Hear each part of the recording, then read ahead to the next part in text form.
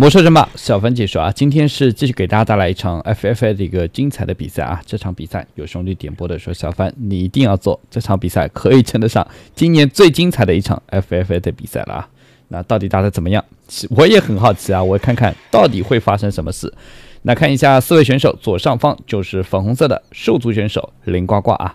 这场比赛呢还是有瓜瓜领先的一场 Ffa 的比赛。那首发英雄呢，瓜瓜选择了剑圣。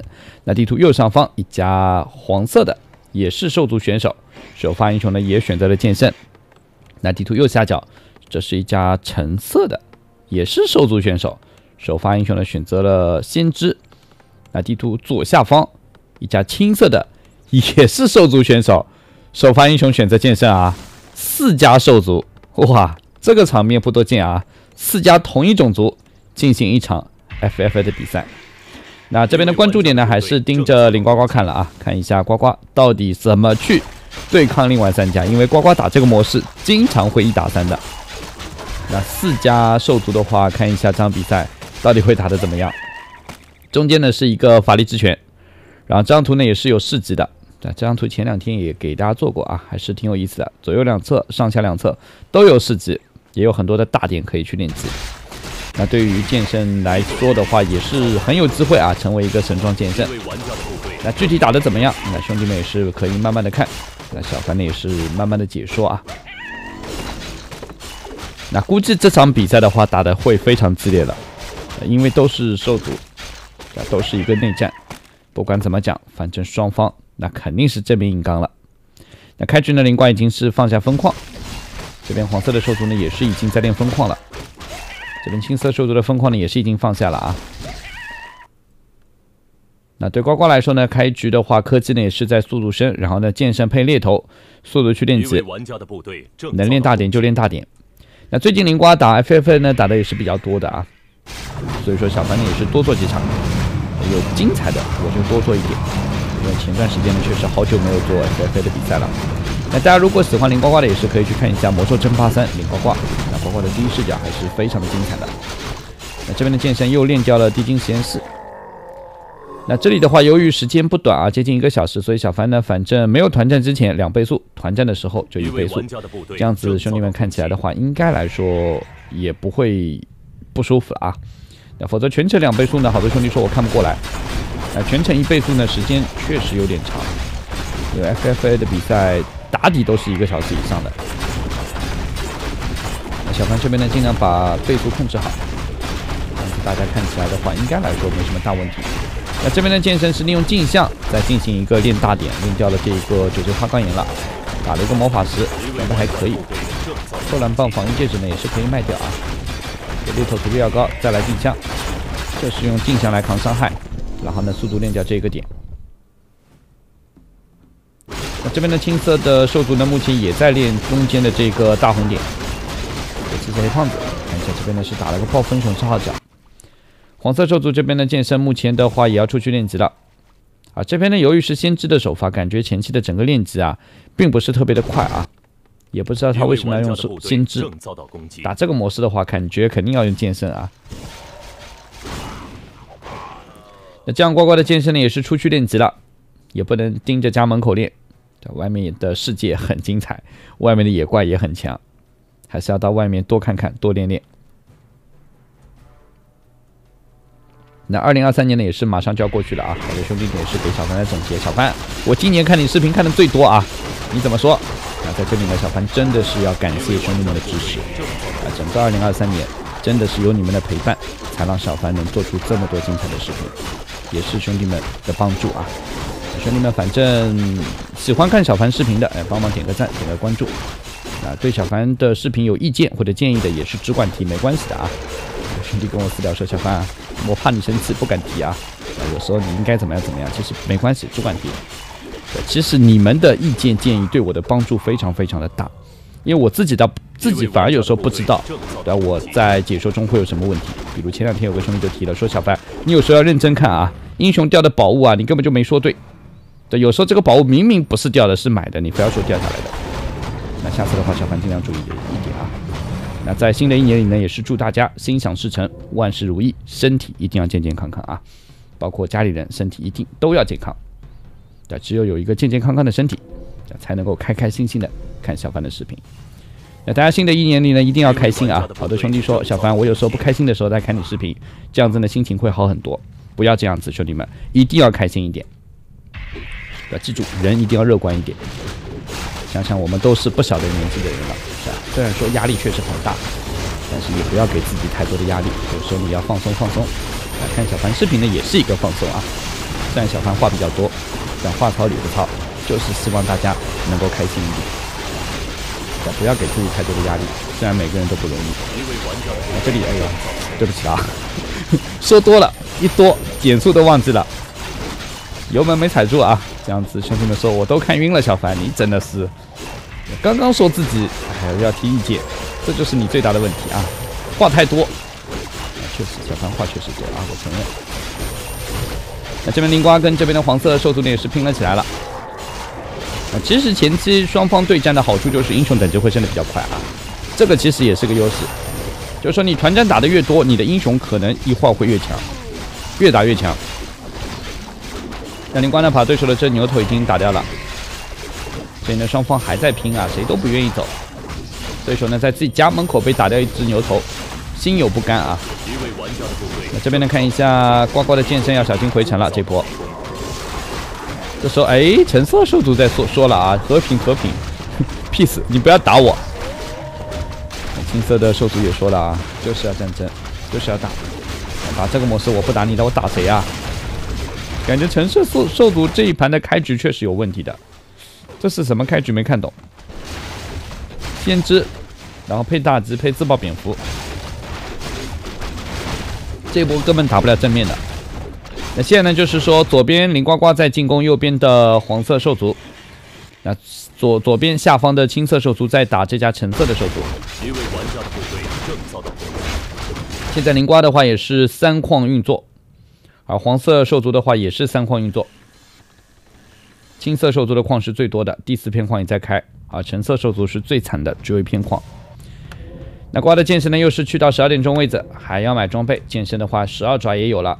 奎尔萨拉斯之靴也有了，小丸呢又有了个 DK 光环，牛头这边的话买了个电球，这波呢继续来到了黄色兽族家里，我告诉你是开局就打一家。那这边呢现在对黄色兽族来说也气不过啊，平常你盯着我打啊，你打我我也打你，双方剑圣呢又打到一起了，对手剑圣呢已经到5了，呱呱的剑圣呢目前只有4，对手这一盘感觉练级练得比林瓜更快啊，对手牛头都2级的。那呱呱的牛头要注意了，不行，吃个血瓶。好像对手呢也是，右下角的兽族已经退了，这才14分钟，已经退了1家了。那林瓜呢这边还在跟对手拼，双方呢都有科多啊，科多是不能冲科多的。这里呢跟大家再讲一遍，因为一直有兄弟在问小凡科多能不能冲科多，不能啊，不能，真不能。这样能的话，一只科多肚子里可以放100人口的部队了。为什么这么讲？你吞我，我吞你，你吞我，我吞你，吞到后来不就100人口了吗？那这样子的话，呱呱呢跟这家黄色的兽族还在拼啊，感觉谁也不想撤。哎呀，对手这个剑圣，哎呦，对手这个剑圣，小歪加1口血差一点啊，镜像一下，但是林瓜的牛头身上的暂时没有蓝，妖术对手真的剑圣，哇，呱呱判断这么准吗？这都知道啊！哇，那这样黄色兽族剑圣也倒了，关键是5级剑圣倒了。我看一下这一盘有没有剑圣叫尤苏拉的啊？刚刚那个不叫尤苏拉。青色兽族的剑圣叫啥？尼克洛也不叫尤苏拉，没有尤苏拉。3个剑圣进来没有一个叫尤苏拉的，好奇怪啊！那现在呢，这家橙色的兽族呢开局就被灭了啊。青色兽族的矿呢现在也是越开越多，这矿一会儿他有可能也要占据。打 Ffa 呢就感觉有点像贪吃蛇，你一旦把1家灭掉以后，你就可以占据他的资源。这边林瓜呢也是想趁机把这家黄色的兽族给灭了，但是呢想打主基地呢其实也没那么容易。呱呱呢这时候看一下去到4级，继续给自己的剑圣买装备，又来了个灵条头巾啊。这边呢把对手的眼也要拔掉。那现在呢看一下林瓜是73人口的部队啊，这家黄色兽族呢只有57人口，这波对于黄色兽族来说有点不好打了。剑圣呢还在复活，林瓜呢已经打过来了。啊，青色兽族呢现在坚决是要把橙色兽族的主基地给拆完。这边的这个祭坛没了，要买回剑圣了。瓜这一波呢，其实想强行推呢也没那么容易啊，因为对手呢家里还是生了金丝障碍的，这对剑圣来说的话，拆家掉血掉的有点多啊，要靠加血棒来慢慢回的。那这边呢，现在对于黄色兽族来讲呢，也没办法，只能在家里不停的防守。瓜瓜呢想一鼓作气就把这一家给灭了。打这个模式也对啊，就是你既然盯着一家打了，你就不要客气了啊，你一客气的话就麻烦了，说不定一会儿就2家打你1家了。林瓜现在的剑圣干啥呢？哎，这个剑圣，哎，这剑圣，我小心了，这不能打建筑啊，太疼了，打不动。对手呢来了个回城走掉了，把主机让给你。那小林瓜呢又把对手的祭坛再拆一遍，加血棒一用，牛头已经到3了。这波黄色兽族这么下去的话，应该也要没了呀。就看青色兽族帮不帮啊？现在青色兽族呢选择自己发育、自己练级了，毕竟他的矿是最多的。现在呢还是想养生休息一下。那对林瓜来讲呢，就盯着这家黄色兽族拆了。既然你下方已经灭掉了1家兽族，那林瓜说我也要灭1家，最终我们2个人来决战。那这样黄色兽族这一波的话，不管怎么着啊，至少被打残了。现在林瓜呢把对手3本主机推掉之后呢，也可以选择撤。那黄色兽族呢是在中间这边矿多造一点塔，想以这个基地为基础，再进行一波发展。但现在呱呱的话，肯定是要盯着你的基地打。这个基地肯定是要打掉的。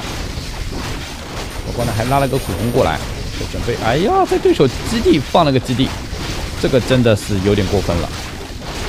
但是我喜欢啊，兄弟们说对，这句话说的对啊。林呱呱不敢怎么打，兄弟们说我们都是喜欢看的。确实，呱呱的战术、呱呱的操作啊，大家都是非常认可的。顶尖操作，不管怎么整活，还是说打得非常非常的刺激的。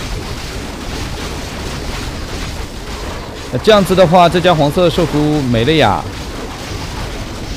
主基地都没了，给你全部打完。这边林瓜呢，索性就在对手家门口开矿，那对手呢也没有退啊。这样子青色兽族现在的话也判断不了，到底你们另外2家谁更强，所以他呢也是抓紧时间在练级，买了2个勇气头盔了，又有一个爪子加12，这个剑圣呢也是已经100攻了。那林瓜呢是把对手的建筑呢拆的已经差不多了，接下去的话就是这一片矿，对手剑圣呢刚刚还在复活。那呱呱现在的手里的矿呢也是马上就要有4片、5片了，这片矿也好了。那这边林瓜呢准备要继续去进攻一下这家黄色兽族啊，青色兽族呢现在的矿是最多的啊，这里也有1片、1片、2片、3片、4片、5片、6片、7片矿，不会吧？这兄弟矿这么多啊！然后他的剑圣呢到处走，到处买装备，又买了个大法师之戒。那呱呱呢现在肯定是一鼓作气要把黄色兽族灭掉的。这边青色兽族呢过来时看了一下这个剑圣，剑圣一看不对劲，你们2家打得好热闹啊！我应该帮谁啊？算了，谁也不帮。你们决出1家胜者，再来跟我打。那这边的话，看一下，对于黄色兽族来说，自己的主基地这么被打就不行了呀。这个基地再被打掉，黄色兽族没得玩了啊。所以他现在呢，又放了个祭坛，再复活一下剑圣。啊，对呱呱来讲呢，也是看到这一幕，准备继续进攻，但这里边箭塔有点多，不好打。但对呱来说呢，不好打也得打啊，打到这个地步了，不打也不行了。牛头扛前面一脚地板。这边的对手的这一个牛头，哎呦喂，一刀没了呀！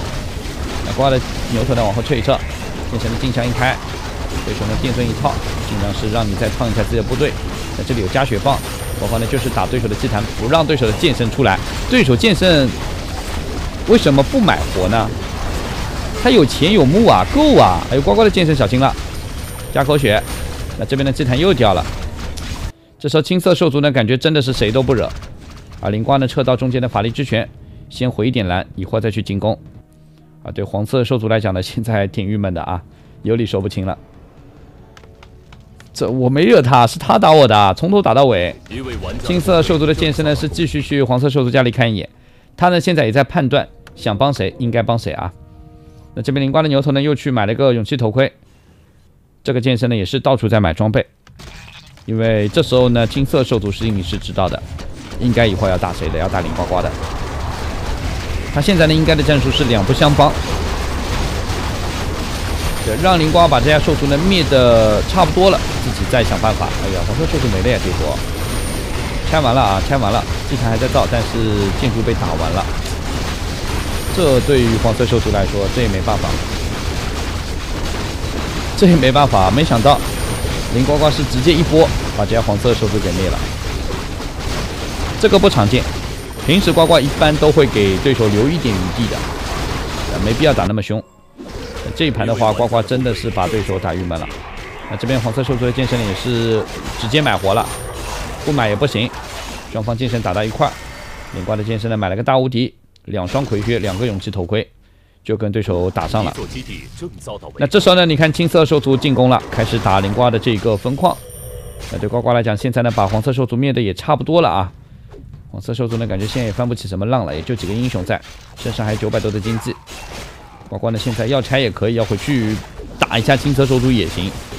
那先把这家黄色兽族的剑圣要打掉，一脚地板。哎呦，有没有要素？哎呀，对手剑圣又倒了。这样对于呱呱来讲，自的剑圣已经到6级。啊，金色兽族呢还是一路要进攻，他的剑圣已经买了3个勇气头盔，1个12爪。哇，那这样子106攻的剑圣，这剑圣也不弱啊，40、52点敏捷了。继续进攻林瓜的分矿，趁着呱呱在跟黄色兽族纠缠，对手的话要彻底先把林瓜的分矿打完，保证自己一个经济上的优势。那现在这个局面对林瓜来讲的话，也是有点骑虎难下了。因为如果呱回去帮忙这家黄色兽族的话，说不定能够东山再起，那自己就麻烦了。所以呱呱现在的想法呢，就是一定要把这家黄色兽族彻底给灭掉，然后再去跟青色的兽族打最后的决战。但是现在事与愿违啊，毕竟黄色兽族呢还是有一点部队的，又打掉牛头，再拆掉祭坛。那这一波的话，感觉黄色兽族就麻烦了。虽然他野外呢还在放建筑，但就靠这点建筑想起来的话，越来越难了。这边呢，青色兽族呢现在已经是完全已经表明了态度了，我就是跟你林呱呱杠上了。那这样呱呱现在最大的问题呢，经济还有8000多，人口79，对手呢有13000，经济呢比对手会差一点。但是呱呱呢可以去把矿再开一下，再踩一下。那青色兽族呢现在也是继续把林瓜的外围建筑再拆一波。对手呢留了个巫医，呱呱发现了，直接给点掉。呱呱的优势呢就是自己的剑圣等级比对手高一点。那这样子最终的决战就是林呱呱和这家青色的兽族啊。另外2家兽族，黄色的兽族呢还在坚持，但是意义已经不大了。他的英雄都不一定复活全了。那这边的青色兽族是继续过来把林瓜的分矿给打退。现在呢就看对手什么时候跟林瓜打一波正面。这边呢对手的剑圣是被净化一下顶无敌了。呱呱这时候也来了，对手呢占据了中间的法力之拳来打这一波团战，要输了林瓜的牛头人酋长。这边呱呱也上了，但是对手背靠法力之拳还是有一点优势的。但对手牛头没上来，林瓜牛头呢也往前冲。呱呱呢这一波身上也埋了迷你基地。这边林瓜呢剑人风暴，哎呀，这个剑人风暴小心了，有点扛不住。剑圣加口血，要注意啊！林瓜的小弯呢现在没有背靠这个泉水啊。这边的智力加3，血刃在地上，双方牛头呢都在不停的踩地板。2个剑圣对砍，对手剑圣有点扛不住，一个妖术加了口血加上去了。那林瓜这边的自己的剑圣也要注意了，不行的开镜像，毕竟背靠着法力之拳可以回点蓝。那这边的呱呱的剑圣的血量也有点低啊。关键还是说林瓜的小歪现在的问题就是靠不到这个法力之拳，好在呢对手牛头扛不住回城了。这波呢呱呱把对手打回城了。那这样子这波团战又打完了。黄色兽族的话基本上没希望了，但是呢他还在骚扰这边的林呱呱的这个建筑啊。这波对林瓜来讲最痛苦的就是说，对手这个剑圣如果要跟你慢慢打消耗的话，其实林瓜很痛苦，抓不到的，很难抓的，对手就把自己玩成 RPG 了。那现在林瓜呢就是想办法，比如拉点苦工，出点巫医，到处去找一下黄色兽族的建筑，尽量能够把这波建筑拆完了，那说不定有机会抓英雄。哎，对手剑圣又没了，对手这剑圣为什么会死呢？小歪也死了。哎呀，刚想夸一下。那这样子这2个英雄一倒，对手没机会了啊，复活都没钱了，这还打啥？这不用打了呀。对手这里还有个基地，但没啥用啊，这没钱了呀。你看他没钱了，就200多。那现在呱呱还有7800的经济，而青色兽族是有14000，攒了100人口的部队，这波呢继续准备要进攻林呱呱了。对呱呱来说呢，现在也是目标很明确，我就盯着青色兽族打，赢了比赛结束，输了啊比赛也结束。那这边现在对呱呱来讲呢，吃亏的可能就是人口比对手少一点，然后部队的话对手有黑牛在，这边呢对手的牛头走位失误了，一脚地板，呱呱剑圣呢就盯着打。对手这个5级剑圣也不弱啊，2个加12爪，2个勇气头盔加上1个电球。这时候呢，林瓜又把对手牛头点掉，哎呀，对手这个剑圣顶无敌，要小心了。这时候呢，感觉对手这波阵型有点亏，虽然背靠泉水啊。对手嗜血飞龙来了，哎呦，林瓜这个牛头也要小心了。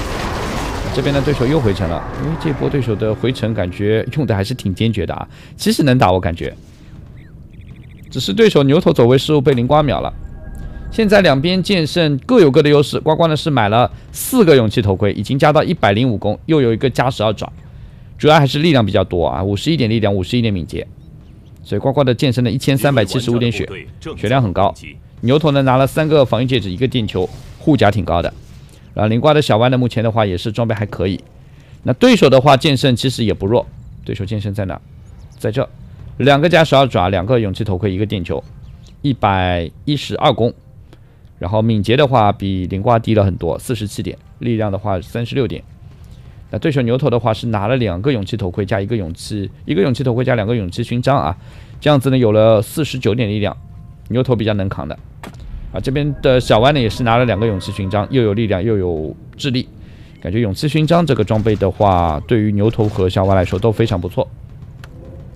林瓜这边呢现在准备要进攻一下青色兽族的分矿，但这矿呢已经采完了。按照经济来讲的话，呱呱可能会有点吃亏的。呱呱现在8000多，青色兽族呢14000，而且对手的矿呢明显偏多啊。而且林瓜这边的话，看一下对手的苦攻，这家黄色兽族不退，就是要跟林瓜杠到底啊！哪怕我2个苦攻，我也要进攻。这边林瓜呢把对手牛头又妖术了，再来一脚地板。这边的话，哎呀，对手这牛头要死，加口血。呱呱的剑圣呢这时候好像没几分步，双方小歪拼命加血。呱呱剑圣的镜墙再一开，但林瓜牛头被妖术了。这边的林瓜上去先剑人风暴，牛头再拉扯，把对手剑圣妖术。这边的这个剑人风暴的作用不大，这时候感觉还不如慢慢砍了。这波呢呱呱选择撤了，对手呢嗜血飞龙也上来，林瓜要注意了，牛头一脚地板，小歪加血，哎，这5级牛头，哎呦，呱呱的牛头也倒了呀。对手现在这个飞龙啊，3攻3防，呱呱回城了，这波打不了。哎呦，剑圣别死了，镜墙再一开，趁乱快点走。这波对手的话，现在呢关键黑白牛也在，还有一波嗜血3攻3防的飞龙啊，攻击非常高，69点了攻击。那林瓜这波一旦撤回去之后，这里，哎呦，这3个苦攻又来了啊！这家黄色兽族真的是不甘心啊！要凭啥？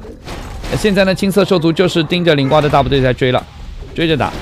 那呱呱呢是买回了牛头，但是对手呢有一波嗜血的黑牛在，3攻3防黑牛。呱呱正面现在除了英雄之外，其他单位是打不过对手的，这没得打，只能回城。对手这几只黑牛过来的话，林瓜这一波法师部队根本就扛不住。这边的瓜又回到了中间这片分矿，但是瓜现在的英雄呢，感觉跟对手的差距也拉不开啊。首先等级来讲的话，对手3个5级英雄，装备来讲的话也差不多。呱呱呢只能想通过出科多去吞一下对手的这一个牛头，但不行，这剑圣攻击太高了，这科多根本就站不住，哪怕你吞了，那也就是几刀的问题。现在对手剑圣1刀352。那呱呱这边呢，来到中间的法力之拳稍微回一点蓝。黄色兽族这波苦攻呢，还在去骚扰一下林呱呱，这个力度已经不大了。那这一波呢，呱呱回城过去，想守一下自己的分矿，自爆蝙蝠呢先炸一轮，有点炸不掉。这个小歪注意走位，哎呦，林呱的小歪啊，差一点妖术对手的剑圣，牛头往上冲，准备踩地板。但现在对手的部队呢确实多，把林呱的牛头呢又来了个妖术。那呱呱的剑圣呢现在也是有点扛不住啊。双方呢都在拼操作，这时候呢双方都要注意自己的英雄的走位。那好在呢对手这个牛头，对手这牛头也强啊，有5级1400的经济，1400的血量。林呱5级牛头有点扛不住了，再来一脚地板，飞龙还在点，小歪加口血。林呱的剑圣呢在打对手的剑圣，这边呢再来一个剑人风暴，但是呱呱的牛头要注意自己的血量啊，非常的低。双方剑圣同时刮大招，那这样子的话看谁的更强。那对手这剑圣的话也不弱。两边的牛头呢互相踩地板，哎呦，对手牛头要死，林呱砍死对手牛头，直接就回城了。这一波呢，对手嗜血的飞龙还是给力。那现在呱呱人口不多了，只有56了。对手呢还有一波飞龙在，镜像一开打飞龙，对，这时候打飞龙了，把对手飞龙打掉点。别小看这飞龙啊，3攻3防加嗜血以后的攻击非常高，蝌蚪兽呢也要打掉。但是现在感觉呱呱这边的部队有点砍不动啊，只能通过小歪不停加血，但小歪也没蓝了。好在呢，呱呱多了一只牛头。哎呀，对手这剑圣倒了！哇，林呱呱这波打的提气啊，在对手人口领先的情况下，强行砍掉对手牛头加剑圣，这样子呱呱自己的牛头呢也到6级了，有了重生就好多了。而对青色兽族来讲呢，现在手握15000的经济，矿呢还有很多。这一盘呱呱的问题就在于自己的经济没对手好，这么消耗下去的话，对手的英雄等级也在上来啊。哎呦，在黄色兽族算了吧，你这苦工留着不好吗？那这样黄色兽族没了呀，还有74块钱，连一个苦工都出不了。黄色兽族说：“你别把我灭了啊，让我做个 OB 好不好？”林瓜说：“行啊，随便你。”那现在瓜来到中间的法力之泉，继续给自己回点蓝。但现在对手的这一波部队呢，装备也起来了，等级也起来了，人口呢也高。哎呀，黄色兽族也退了。那这样子就是两家兽族啊，林呱呱和青色兽族的一个较量了。那这边呱呱呢是一个7级剑圣、6级小歪、6级牛头的一个英雄组合。对手的话，6级的剑圣又要去买装备，在商店买个无敌，然后呢5级的牛头加上一个6级的小歪。那这波呢，呱呱已经抓过来，准备把对手的基地呢能拆的再拆一下。呱呱呢选择了主动进攻了，对手呢剑圣买了无敌，防止被秒。那这样双方这波团战又是一触即发了。林瓜的自爆蝙蝠呢先绕过去，准备自爆，哎，炸，被净化了，这不炸吗？双方正面又打起来。林瓜的剑圣呢扛在了正面，小歪呢在后排，嗜血一加，对手呢这波牛头又往上冲，准备踩地板。哎呀，林瓜的蝌蚪被打掉了，少了一只蝌蚪呢，影响挺大的，攻击降了很多。林瓜的剑圣有点扛不住，镜像再一开，哎呦加血，哎呀这剑圣进了对手的包围圈了啊！感觉剑圣的积分不还是要用起来，虽然对手有眼。这边想秒对手的小歪，哎呦，对手要回城了，这波回城，哎，妖术没了呀！哎呀，林瓜这边的操作确实还是好啊，这种大型团战下面，林呱呱还是临危不惧。那这边林瓜的小歪呢，注意拉扯了，要被秒，再绕一圈，对手牛头还没到6，对手剑圣想上去打林瓜的小歪打不了，呱呱呢趁着这波对手2个英雄拉开了，快速给自己的部队去回点血啊，然后呢再跟对手耗一下。那这边对手剑圣呢也是来了个大招。林瓜的牛头呢应该是有大招的，所以不用慌，把对手飞龙先点掉。呱呱牛头要倒了，现在关键对手牛头不能到6啊，一旦到6的话也打不死。那瓜的剑圣呢要过来砍一下这个牛也可以，能不能砍？禁止陷阱触发。那这边呢继续把飞龙点掉，对手牛头马上进攻要一闪了，呱呱不能死单位了，这边呢看一下双方还是拼在一起，呱呱的小歪呢还在拉扯，对手牛头一脚地板，就差了18点经验到6级。双方呢还在拼，小歪呢继续拉扯，哎，林瓜的小歪死了呀！这波对手剑圣这个偷袭很重要啊！哇，7级了，对手剑圣也到7了。那这样子的话，感觉对呱呱来说就比较亏了啊！对手又有6级的牛头，又把林瓜的小歪给点掉了。那这边林瓜呢，现在就靠这2个英雄，再跟对手这波黑牛打，这个不好打，感觉啊，主要对手剑圣赢过来的话，林瓜的牛头也扛不住。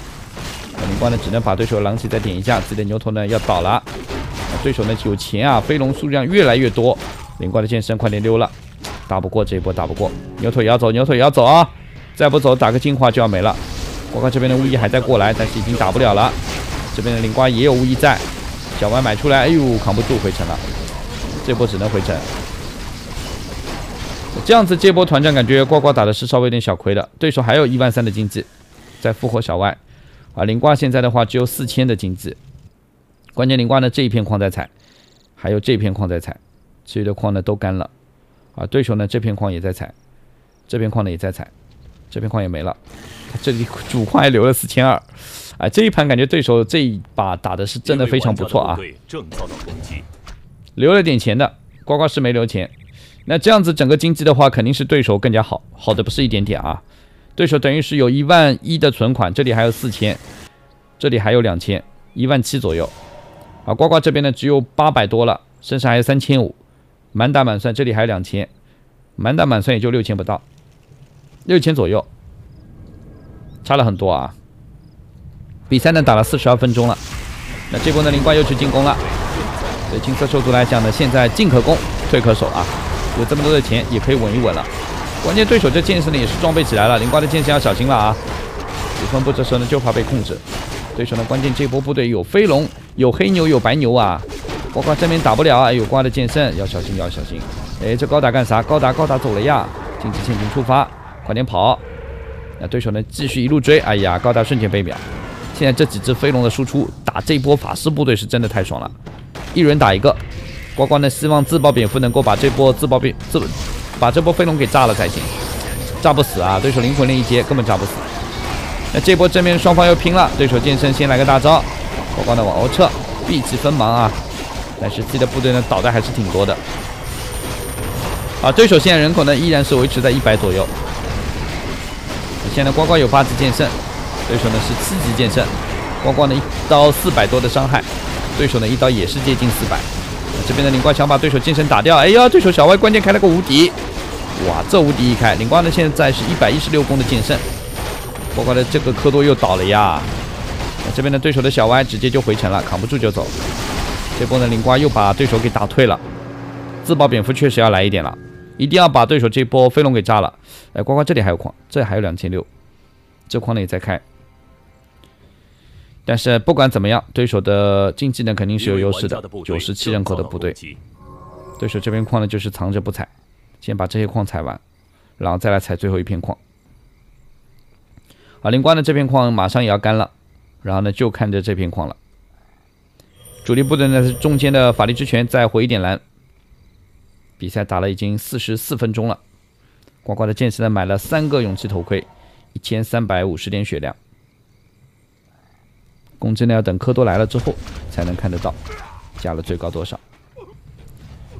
那对手现在呢也不弱，把自己的苦攻呢 A 掉，人口呢尽量再补一点。对手剑圣的话现在也是已经达到了116攻了。那这波呢呱呱又来了，双方正面相遇，对手牛头一脚地板。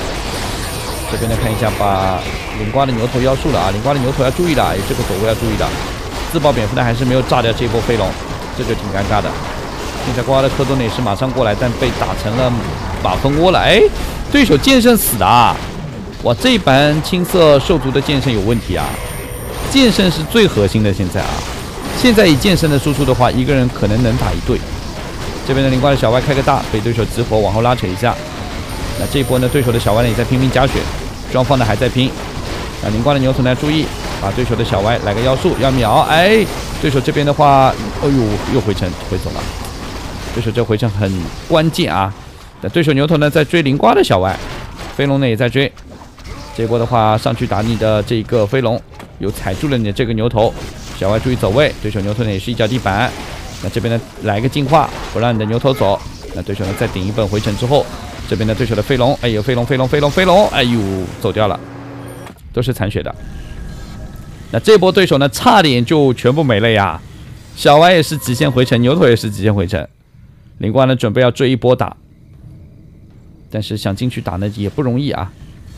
对手呢剑圣还在复活，呱呱看看能不能复刻一下刚刚打黄色兽族这一波，摁住对手的祭坛塔，不给对手复活的机会。等对手有钱能买活，剑圣呢直接见人分爆。呱呱，哦呦，这个大招把对手打懵了呀！对手好不容易再复活，结果呢出不来。对手牛头一脚地板，呱呱的小歪要不要来个妖术？砍对手牛头也可以，逼出对手一个复活也可以啊。那这边瓜的剑圣呢往后再撤一波，无疑呢可以加个加血棒。正面呢还在跟对手打消耗战，砍对手牛头。等对手呢现在7级牛头又已经复活起来，满血满蓝，正面刚一波，把灵瓜的剑圣的妖术了。那瓜的这边牛头呢也一脚地板，但对手呢买活了剑圣。这一波呢感觉正面对手的部队还是茫茫多啊，灵瓜已经有点打不动了。这一波呢最大的问题好像真的打不动。呱呱这时候的剑圣也要小心了，快点往后撤，小歪加口血。对手牛头一脚地板踩住3个英雄，灵瓜回城，剑圣快点绕开绕开。那这一波的话呱呱撤了，还行，这一波至少全身而退啊。那现在对于青色兽族来讲，这波打完之后呢还有8000多的经济啊，灵瓜只有2400的。比赛已经打了48分钟了。那对手呢这一波占据了中间的法力之拳，快速给自己回点蓝。这一盘对手主要打得好，还是在于三英雄的装备配的感觉跟林瓜是不相上下的。包括这个牛头，包括这个小歪，装备配的都很好，这样也就导致了他虽然说部队在不停的损失，英雄呢也不停的在被林瓜点掉，但始终是能够扛得住林瓜的进攻。而且前期他的经济上的优势呢，现在也是慢慢发挥出来了。反而对呱呱来讲，由于前期跟黄色兽族拼得太厉害了，导致现在的话经济上确实落后比较多一点。因为青色兽族打这家橙色兽族的话是不费吹灰之力的啊，对手就说了个和平就退了。而林瓜打黄色兽族确实打了很久，花了很多时间，而且在这期间呢，青色兽族又把林瓜的几片矿给推掉了，这个影响很大。那现在呱呱还是想要进攻的，呱呱呢还是要高举高打的战术啊，就跟对手刚正面。那现在呢，林瓜这波苦攻刚养出去，发现对手呢也是已经在后面包抄过来了，剑圣一刀400加的俏皮，点掉了一只自爆蝙蝠。呱呱呢已经可能发现对手的主矿还有钱啊，所以这一波呢苦攻也拉过来了，是不是想占据对手的这一片矿？因为现在呱呱呢也是把地图上矿采完了。那这波呢呱呱来了，先拆对手的建筑，但对手的话也是从后包上，这样对林瓜来讲呢要小心。呱呱呢是直接造塔，净化住对手的牛头。这波呢对手应该还是有大招的，这边对手嗜血飞龙上了。林瓜的话看一下现在这个剑圣也要小心，不要被秒。这牛头呢有大招，但不能轻易用啊，这牛头呢还是要尽量多坚持一会儿才行。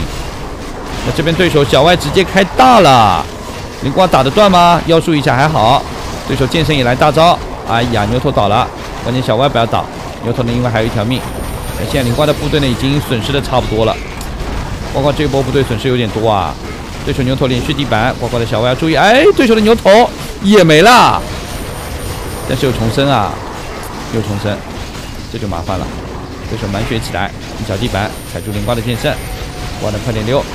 这边呢，对手的部队太多了呀，林瓜的部队已经是被打完了，好像只有3英雄了。那这样呱的牛头上去准备再踩地板，8级小歪注意走位，呱呱的牛头被妖术了。